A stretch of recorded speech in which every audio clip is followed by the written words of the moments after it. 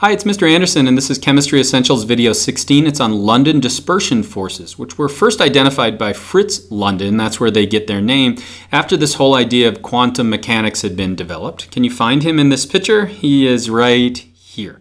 But before we move on and talk about it, think about the forces in this picture. Which are greater, the forces within the individual people holding their atoms together, or the forces between them holding them together in this photo? Well, clearly it's the forces within your body. And so this is the first video in a set of videos that talk about bonding between molecules and within molecules. And so if we think of them all as molecules and we move them apart a little bit, there are going to be the intermolecular forces. Those are going to be the forces between the molecules, between this molecule and this molecule, and between this molecule and that molecule. And these are generally going to be really, really low compared to the intramolecular within the molecule itself. And we'll talk more about those in later videos. But London dispersion forces are going to be attractive forces. These are intermolecular, between molecules. And they're going to be found in all atoms and molecules. So everything is attracted through London dispersion forces. It's really important. What really develops them are uneven electrons. As the electrons are distributed unevenly, they create what are called a temporary dipole. Those are going to be a molecule that has a charge. It has a positive and a negative charge. These are going to increase as we increase the contact area between the molecules. Also as we increase their polarizability, which is going to be the squashiness of a molecule. Generally, the more electrons you have, the higher this is going to be. And so as we increase molecular size, we're going to increase these dispersion forces. And finally, pi bonding, which is going to be where orbitals overlap. If we have more pi bonding, we're going to increase these. And so let's look at it. Why are London dispersion forces important? Well, they're in everything. And if it weren't for them, we'd never have noble gases in a liquid phase. And we know we can do that if we can cool it down. And so what holds helium together when it gets into this liquid phase? It's going to be these London dispersion forces. So right here I have two helium atoms, and so they're going to have two protons on the inside, two electrons on the outside.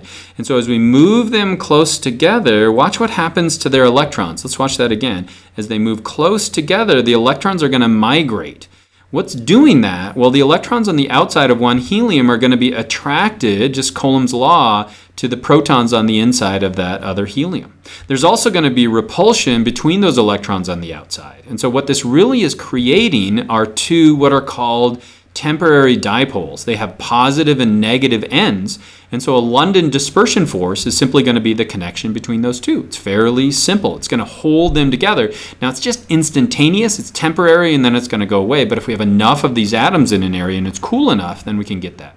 So what's going to increase these London dispersion forces? Well, contact area is one thing. The more electrons we can have closer to each other, the more of these forces we're going to find. So if we look over here at N-pentane and neopentane, they're both going to be made of the same atoms. But these ones right here are going to be looking more like a column and these more like spheres. And as a result, these ones are going to have more surface area, more contact area, so we're going to have greater forces. And so the boiling point of N-pentane is going to be higher than that of neopentane based on these London dispersion forces.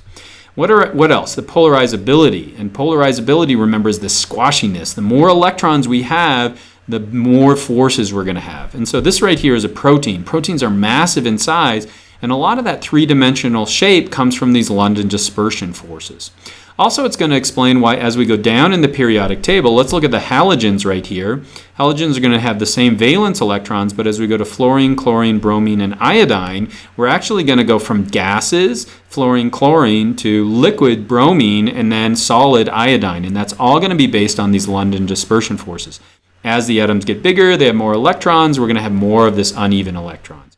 And then finally, pi bonding. That's going to have orbitals that overlap. It forms something called a pi bond. If we increase the number of pi bonds inside those molecules, we're going to increase these London dispersion forces. So again, what are they? They're attractive in nature, found in everything. It's uneven electrons create these temporary dipoles.